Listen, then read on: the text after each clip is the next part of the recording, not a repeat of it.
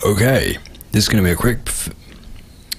a quick guide on how to fix the invalid license error for Battlefield Hardline. It should also work if you are getting the error of Battlefield 3 or 4, and I'm assuming you've already run a origin repair and that hasn't worked. So this method will probably fix the issue.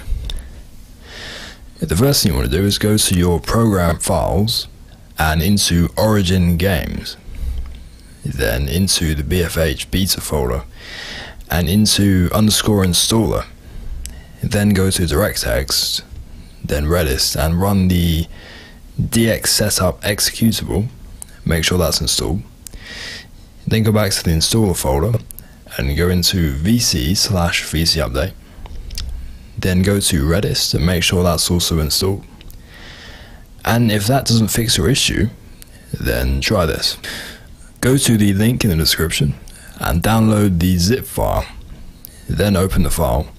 Go to 86 or 64, depending on what OS you're running.